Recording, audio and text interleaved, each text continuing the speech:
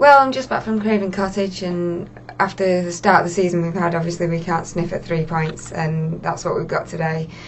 So we've got to be happy with that, and especially the performance in the first half, where we've produced 3 really well crafted goals. I thought great ball from Januzaj and finish from Van Persie for the second, and great composure from Rooney first and then Van Persie for the first and the third. So absolutely, fantastic. Pleased with the result.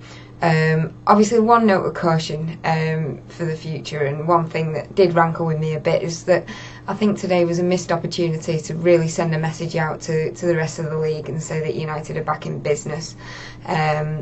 Without Hangeland in their defence, Fulham were all over the shop really, and I thought we just took our foot off the pedal, a bit too soon. We could have really pressed home an advantage. Look at what City have done today. Really sent out a message. I thought we maybe did that a little bit too soon, because I think we did it even before the enforced changes at half time.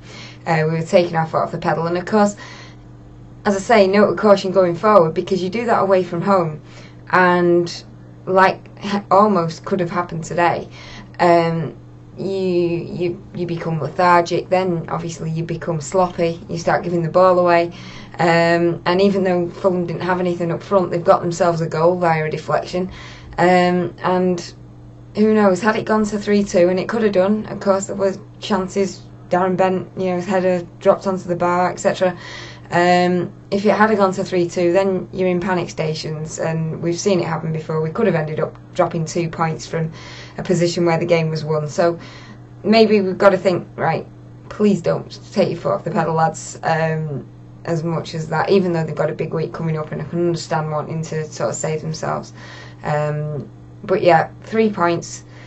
Another one. Start the week as we mean to go on. Hopefully the same will follow in Sociedad, and then we can focus on next Sunday, which looking like a must-win against Arsenal, I must say. And we've got to look forward to that one now, and hope we can reproduce the performance from the first half for 90 minutes next Sunday, and get that win and really get back in this title race.